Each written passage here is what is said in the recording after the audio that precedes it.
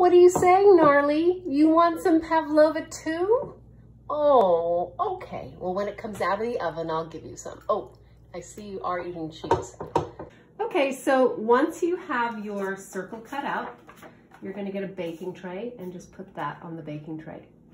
The next thing you'll need is 3 eggs. And you'll take your eggs and you're going to separate the yolk from the white. So give it a little crack on the side and then separate just like this. Okay, and then you have your whites in one. You can go ahead and plop your yolk in the other. So do all 3 eggs and then we'll do the next section.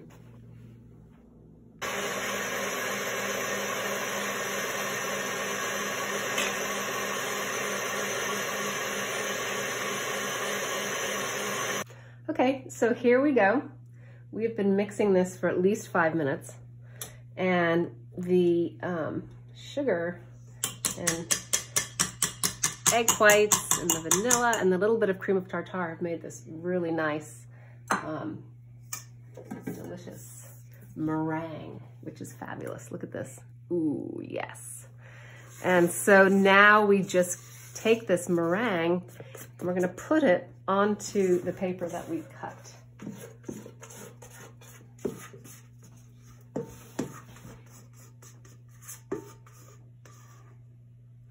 Now, what you want to do when you put your meringue on, see it's almost solid, is that you're gonna push it down in the middle and then you're gonna have a little, it's like a little wall. It's like, actually it kind of looks like a little nest almost, because you want to cook this, and then when it's all finished, you're gonna take it out of the oven, let it cool, and fill it with strawberries and cream. There you go. So we will now put this in the oven and bake it at 300 degrees for 45 minutes. That's it. Okay, this is exciting because we're almost at the last step.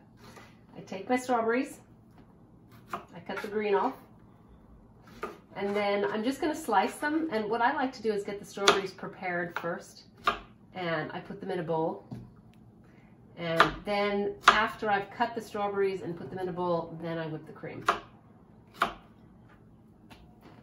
Okay, so at this point, I've taken my meringue out of the oven, and it was sitting on the paper, and I just peel the paper carefully off the back. It just peels quite easily, and I put it on a nice serving dish.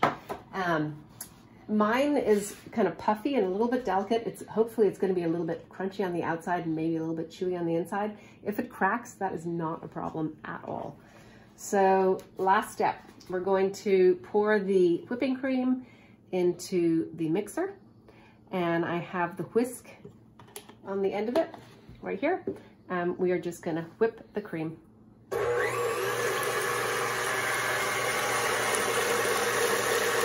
Okay, so now that my cream is whipped, I'm gonna take it out. And I don't put anything in the cream because I've already put vanilla, and the meringue is made of just mostly sugar and egg white. So this is just like a really nice, yummy organic cream, and it's just whipped. So it's nice and stiff. And did you know if you over whip cream, it can turn to butter? So make sure you don't over whip it, but this is what it should look like. So last step. I'm going to pour the cream onto my meringue.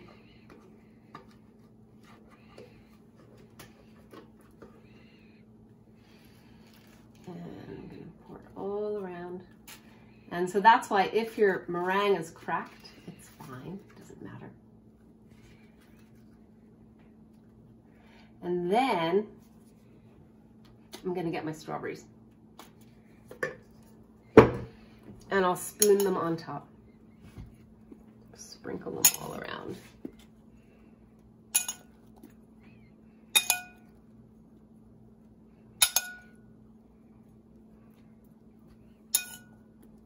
All over. And this is called a strawberry pavlova. And it's a great summer recipe. It's really easy, and it's just super festive. Here we go. Woohoo! Let's partay. Bye-bye, everybody.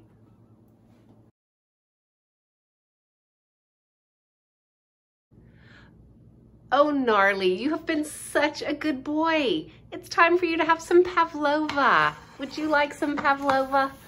Oh, yes. Oh, you're enjoying it. I can see that you, really enjoying it. Oh, where are your table manners? Oh, my goodness. Yeah, wow. Okay. Well, everybody, I think the Pavlova was good.